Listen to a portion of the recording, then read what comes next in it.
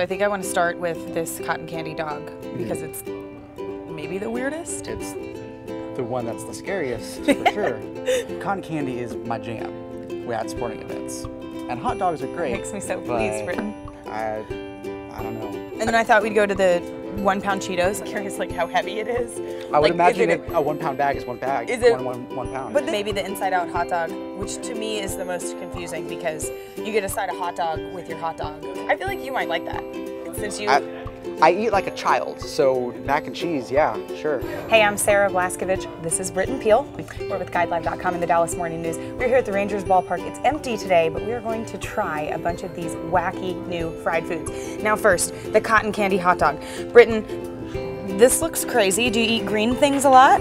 I'm okay eating green things. The thing is, I think this has the most potential for disappointment because I love cotton candy so much. Aha! And I don't know, I'm just really, really worried about this. This is a little funny. So this is a regular hot dog topped with cotton candy, and the green mustard, if you want to try it, Britton, the green mustard is yellow mustard with blue cotton candy mixed together just so it looks kind of funny.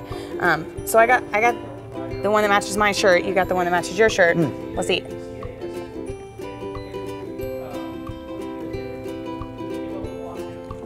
Oh. I don't know.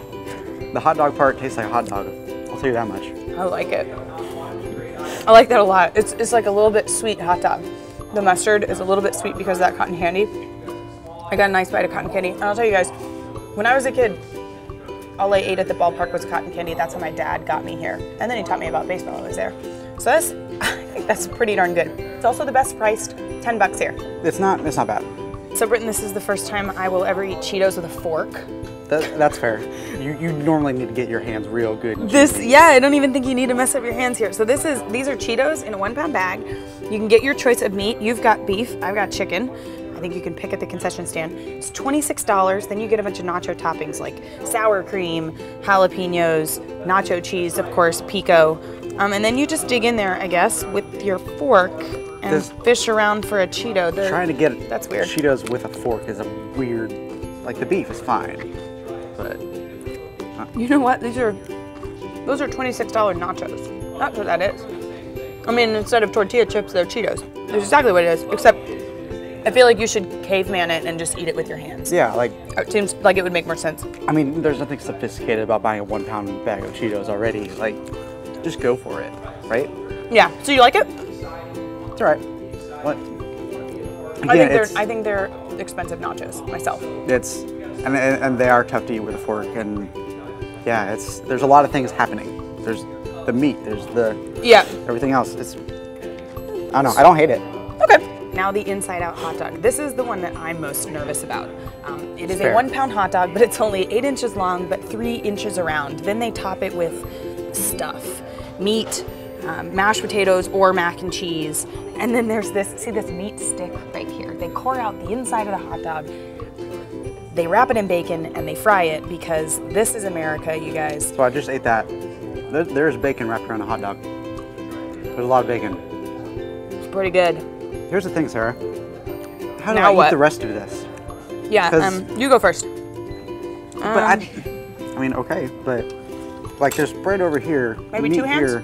Here. Maybe just like this. Yeah, okay. I don't know, not sure. Like I mean, I'm not gonna judge you, so. It's a pretzel roll. Sure. Thank you. Yeah, go. Uh-oh. Uh-oh. Nope. You got napkins? Okay. Wow. It's probably not the way to eat that. I think maybe a knife. Yeah, I think it's okay. I think it's okay. It's a little dense. It's a lot of hot dog in the middle with a little bit of stuff on top. That bacon on a stick, the hot dog wrapped in bacon on a stick was delicious. Yeah, that was fine. Yeah, more novelty than anything else, maybe. It's a difficult to eat, okay hot dog.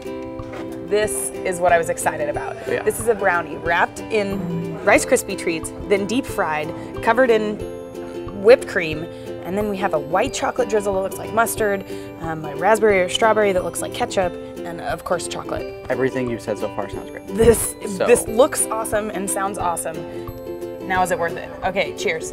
Yep. And now what? Just take a big bite.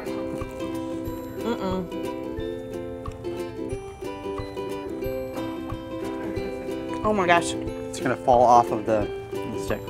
That's awesome. That's really good. I like that a lot. It tastes like funnel cake on the outside, but then you got the brownie and the Rice Krispie treat. I would buy 2 of these. That is completely delicious. It's hard to do. It's a little hard to eat. Yeah. But especially, I mean, look at that. I take the challenge. I'm worth it. $26 for the 24-incher. It is it's almost $1 an inch. Yes, that's right. Works out great. $13 for a 12-incher.